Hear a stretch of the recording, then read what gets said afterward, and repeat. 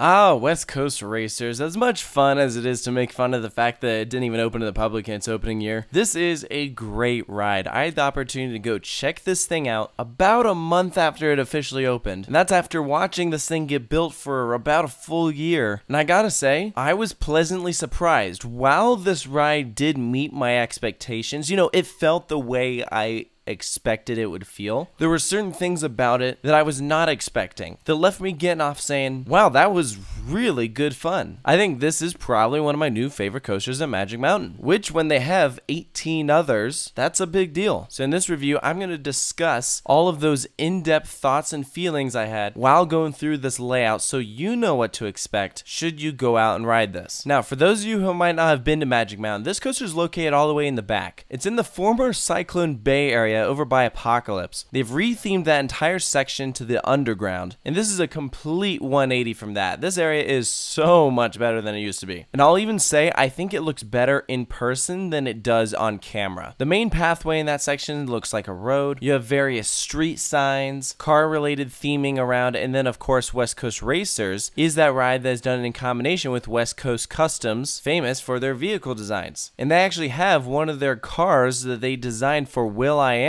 from the Black Eyed Peas in the queue line. And that same design is what they incorporated into the front of the ride vehicles. Yes, West Coast Customs did do the front of these vehicles. Same kind of look, just shrunk down to fit the front of the train, and it looks fantastic. And once you enter that queue, you'll be able to see the noticeable theming. I'm gonna guess most of you haven't been to the West Coast Customs garage in LA. Neither have I. However, the queue is done to kind of look like their shop. And it's pretty well done. This is by far one of the best themed rides in the park. I mean, this is an amusement park, so you don't exactly come here for world-class theming, but considering that a lot of the rides have very loose theming, this ride definitely has a solid theme. You know what you're going into when you enter the queue. So in that regard, they did a great job there. Now, this is a dueling coaster. However, it's in the same style as Twisted Colossus, where it's a Mobius. You board once, and you go around on both sides. I know there's going to be people that are going to walk up to this ride and say, okay, now where's the entrance to the other one? Well, I want to ride the yellow side. Where's the entrance to that? No, you get to ride both sides. You start out on the white, you end on the yellow, and it is a guaranteed race every time. And that is the big selling point with this coaster. A lot of people, including myself, were pretty disappointed in Twisted Colossus because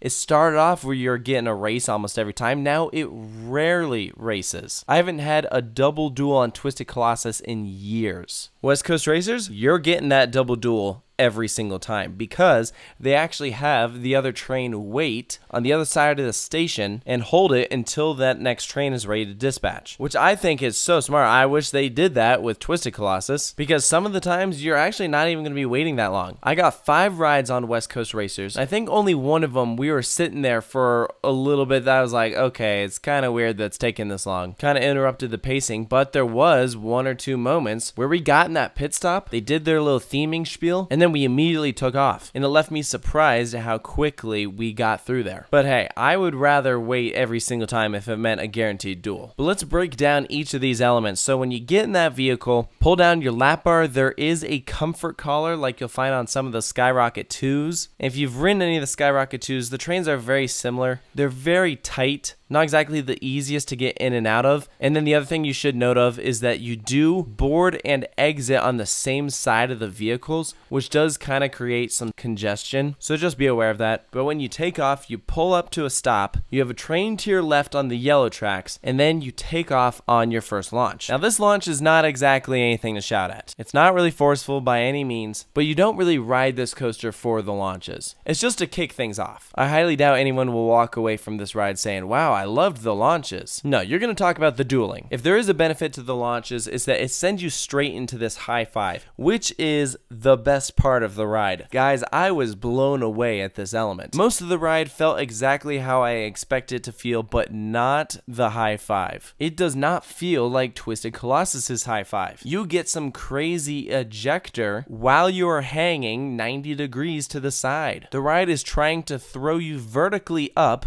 while you're hanging horizontally, and that is a very bizarre feeling. It's awesome. And the perks about it is that no matter which side of the train you sit on, the left or the right, you'll get to be on the upside of that high five on at least one of the tracks. But when it comes to the dueling, that is just the beginning. Yellow side dives under white side while white side goes into the first inversion. Each track has 2 inversions, making a total of 4 inversions. In this section right here where you have the white side upside down with the yellow side below, that's kind of reminiscent of Twisted Colossus's Top Gun stall. So if you're on the white side hanging upside down, tilt your head up and you'll be able to look under you at the other train. In fact, I encourage you on this ride to just pick out 1 or 2 people, whether they're friends of yours or not, and watch them as the ride course is going around, because I can guarantee you it'll make the ride more fun. Sometimes I wasn't even paying attention to the ride that was going on around me because I was just watching my friends on the other train, which is fantastic. It makes the re-rideability a lot higher. Following that element, both trains swerve to the right and drop down into the next launch. Now, calling this a launch is a little bit deceiving because it's not your traditional launch. This is a boost.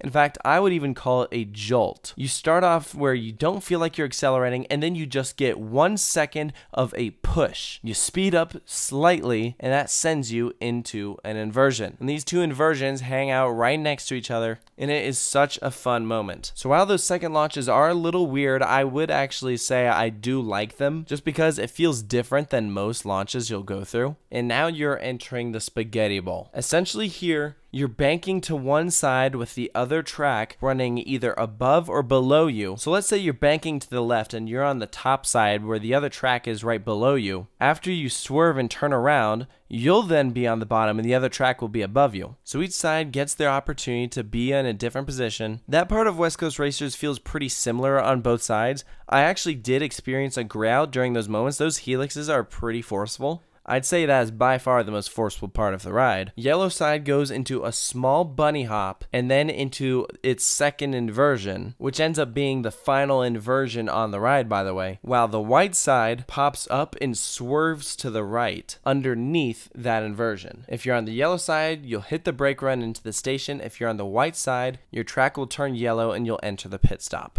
And that is the ride. It is so much fun. Like, if I had to make a list of some of the most fun coasters I've ever ridden, this is probably one of them. It is very re-rideable. I loved sticking friends on another train and then watching them during the ride, reaching your arms out, you try to high five, do whatever. Of course you can't, but you certainly feel like you can. And that is what makes me want to just keep going over and over again. That's why I rode it 5 times in a row. West Coast Racers in no way has the craziest airtime, though the high five does have some pretty decent airtime. It's by far not the most forceful, but it's just a very enjoyable coaster. So in terms of putting it with the rest of Magic Mountain's coasters, X2 is still my favorite, followed by Twisted Colossus, even when it's not dueling, though it does make me angry a lot of the times. Then I would say West Coast Racers and Apocalypse, and then Tatsu at number 5. I personally was not really expecting West Coast Racers to make my top 3 for favorite rides at Magic Mountain, but I think it's really good. I really enjoyed it. It's tough comparing it with any other ride other than Twisted Colossus just because it's so different from everything. Even Full Throttle, which is another Premier Rides launch coaster, this ride has very different elements than Full Throttle. Full Throttle, to a lot of people, feels very incomplete. This ride feels complete. You're very satisfied walking off this thing. So for West Coast Racers' final score, I'm going to give it a 9 out of 10. What would I do to make it better? Definitely make it a bit more forceful. And here's another idea. Take off the comfort collars. You don't need them. Full Throttle has the craziest hang time in the world, and that doesn't have comfort collars. I don't know what they were thinking there. But this is a very fun coaster. I highly recommend it. Go out to Six Flags Magic Mountain and check it out. So that's going to do it for this review. I hope you enjoyed it. If you've ridden this ride, be sure to let me know down in the comments below if you agree with my thoughts. If you disagree, let me know why. And if you're new to the channel, be sure to hit that subscribe button and check out other coaster reviews on this channel. They're all organized into playlists in alphabetical order. I've reviewed rides from all around the world, so be sure to go check that out. Thank you so much for watching, and I'll see you next time.